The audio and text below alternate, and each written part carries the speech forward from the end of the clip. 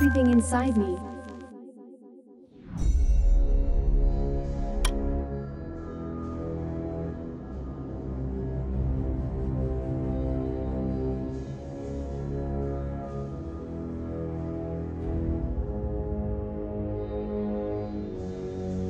Internet communication has gone from emails, messaging boards, and chat rooms to sophisticated, all-pervasive networking. Social media companies build addictiveness into their products. The longer you spend on their sites and apps, the more data they generate. The more data, the more accurately they anticipate what you'll do next and for how long.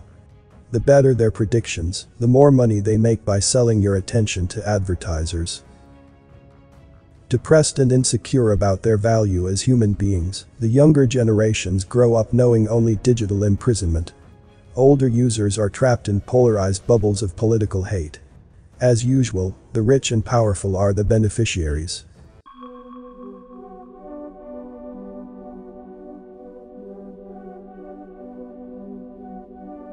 Humans are social animals.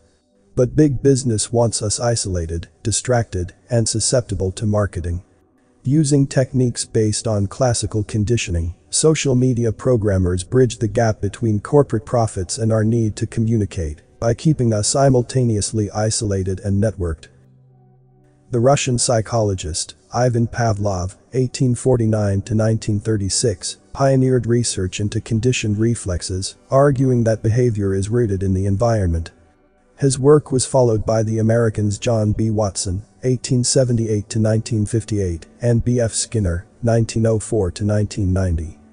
Their often cruel conditioning experiments, conducted on animals and infants, laid the basis for gambling and advertising design.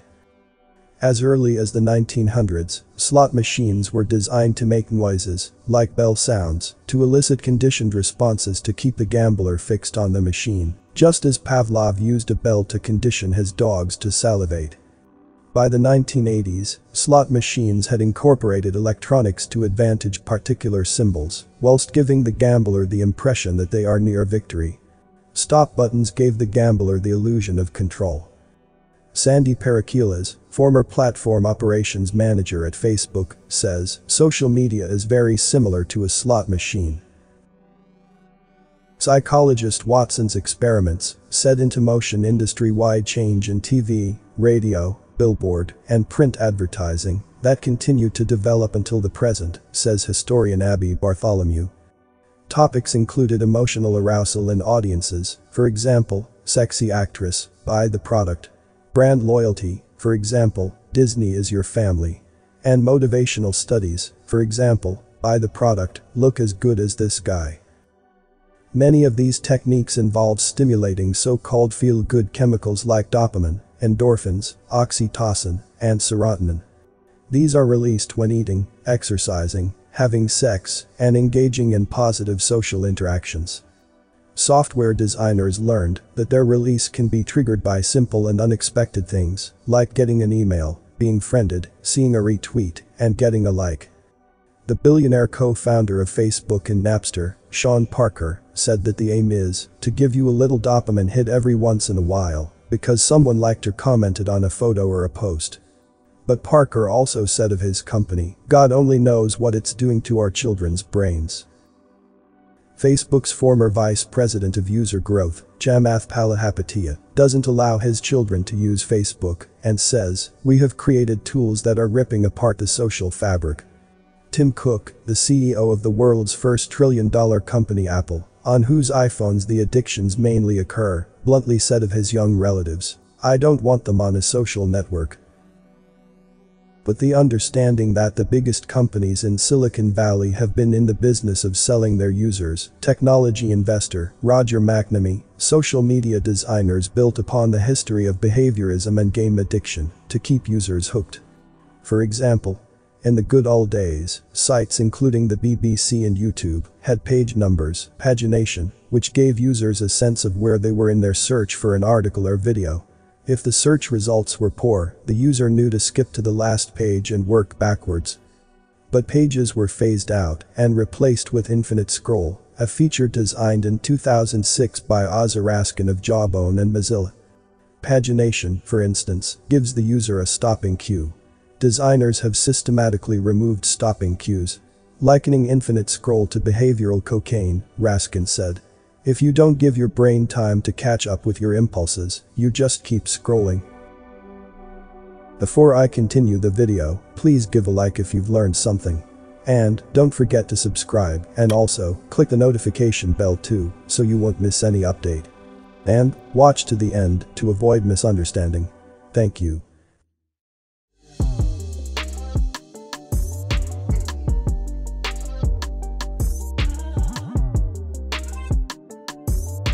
Users think that they have control over their social media habits, and the information being fed to them, including news and suggested web pages, are coming to them organically.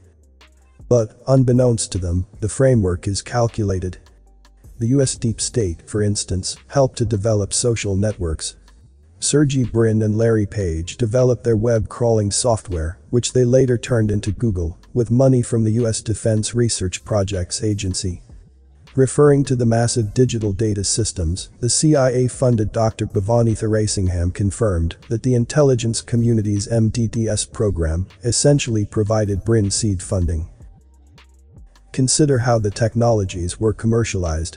Growth means advertising money accrued from sites visited, content browsed, links clicked, pages shared, etc.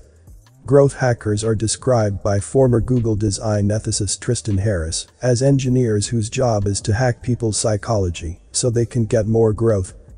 Designers build applications into software that manipulate users' unconscious behavioral cues to lead them in certain directions.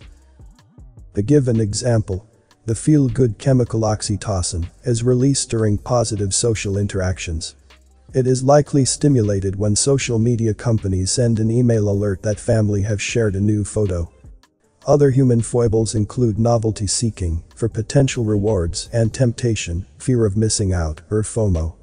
These are linked to the feel-good chemical dopamine. Rather than including the new family photo in the email is designed with a URL feature to tempt the user to click the link, which directs them to the social media site in order to see the new photo. This convoluted chain of events is designed to sell the user's attention to advertisers. The more time spent doing these things, the more adverts can be directed at the user, and the more money for the social media company.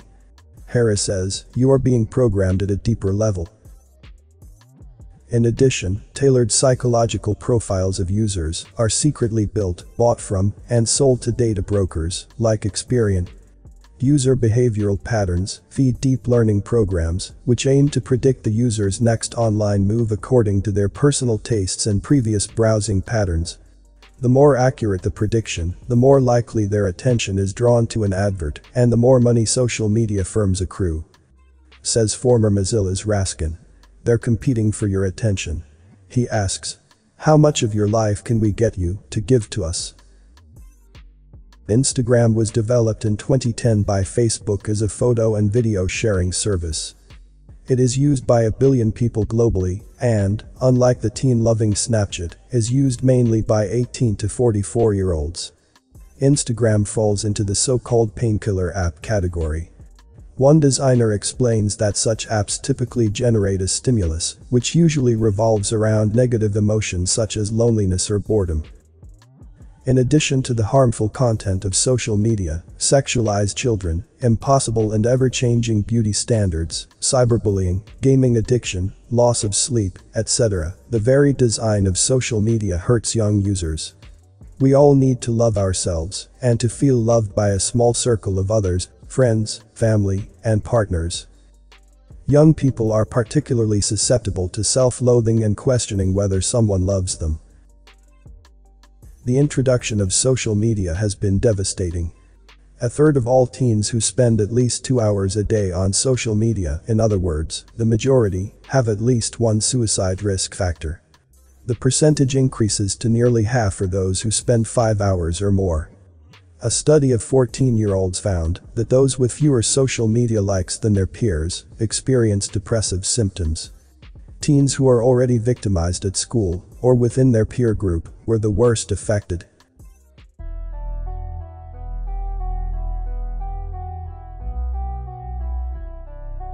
To beat the antisocial social network, we need to remember who we are and what real communication is.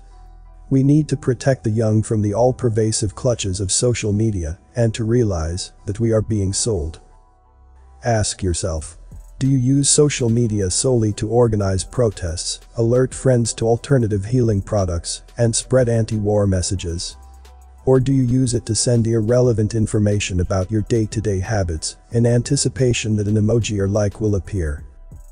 Taking a step back can allow us to see outside and indeed prick the bubble of digital hatred in which the deep state and corporate sectors have imprisoned us.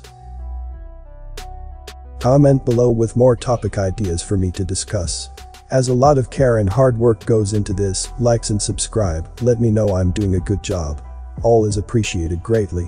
You may not agree with everything from the content I post. Apply critical thinking and use discernment to come to your own conclusions regarding the content. Thanks for watching this video. This Everything Inside Me channel, see you on the next video. Stay safe and healthy.